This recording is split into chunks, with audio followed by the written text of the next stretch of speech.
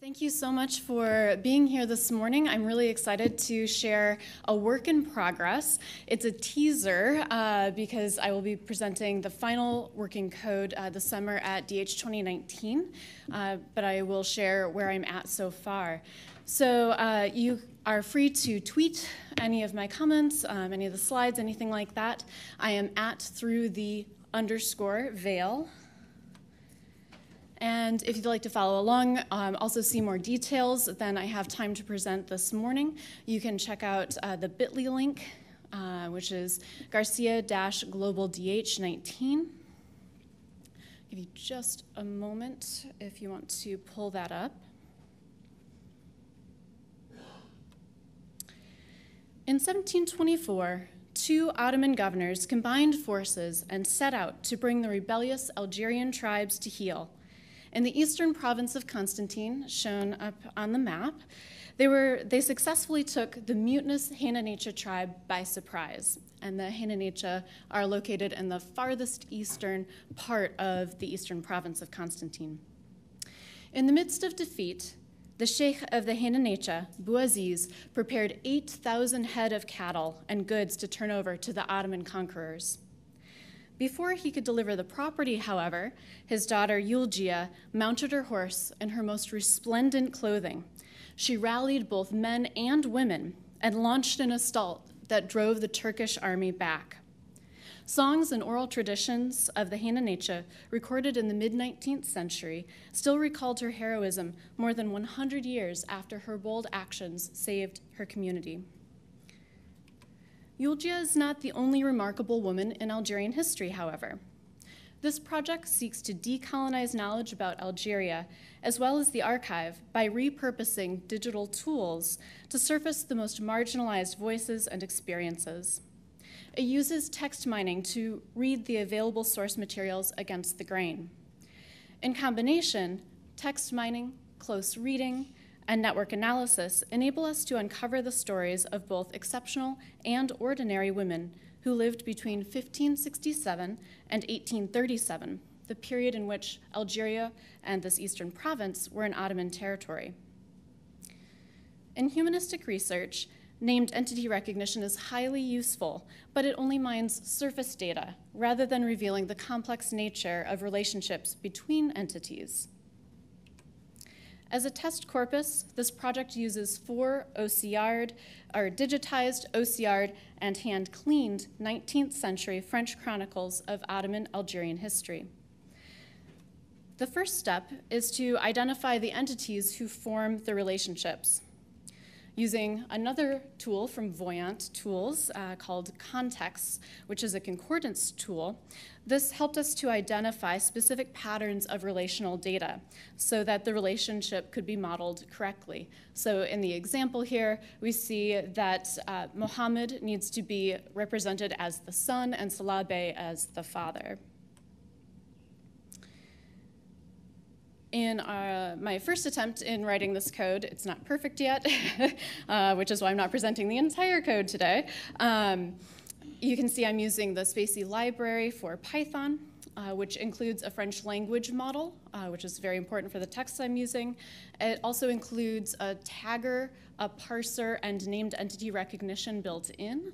And then you can see here that I'm looking for a set of keywords that indicate relationships, such as mère, père, mother, father, these kinds of words. One of my graduate students, Veronica Dean, and I have been working to code the relational data by hand in Recogito as a way to test this proof of concept through a network graph. So you can see here that in Recogito, the blue highlights are people for highlights named people, and then we just tag those. And then you can also hand define the relationships between them.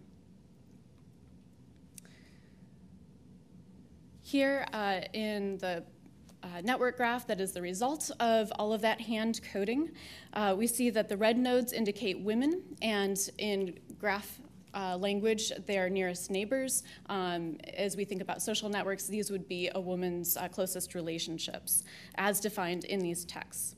So we will use measures such as betweenness centrality and subcommunities to further explore the roles of women when we have a more complete network graph. So this is just based on one source, and we have multiple sources to go through.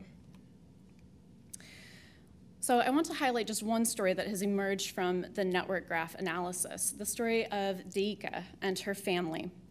So we see here in the upper left-hand corner, Boudiaf, who is the sheikh of a mountainous tribe in Algeria. His daughter and his sister-in-law married Bouhanek, who is an Ottoman provincial official who came over from what is now the area of Turkey. And after marrying into Boudiaf's family, he was able to quell the rebellion in the mountains and bring peace to the region. His daughter then married another high-ranking Ottoman official named Hussein Bey, who became the provincial governor of this region after his father-in-law. Then Hussein Bey's daughter married another high-ranking Ottoman official, Abdallah Bey, and this daughter was named. And Deika, like her mother and grandmother before her, in marrying an Ottoman official, gave that official legitimacy in the local province. He proved his worth for that office by creating a strong alliance through marriage with a local family. Marriages between Ottoman administrators to Algerian women and their mixed ethnicity daughters not only formed alliances between the officials and local Algerian elites, but also to former governors as well.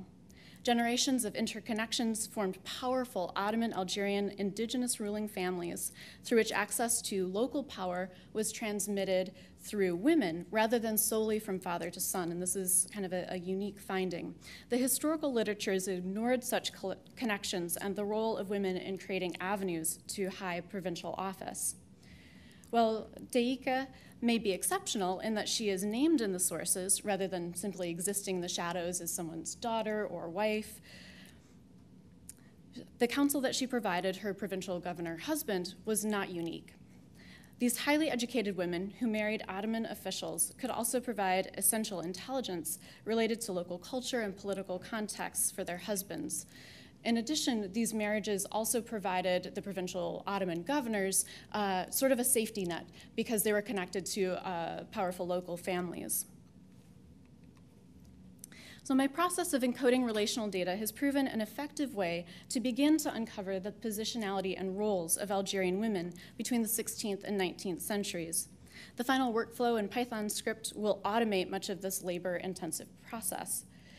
It will prove useful in social network information extraction, visualization, and analysis, particularly for identifying marginalized peoples.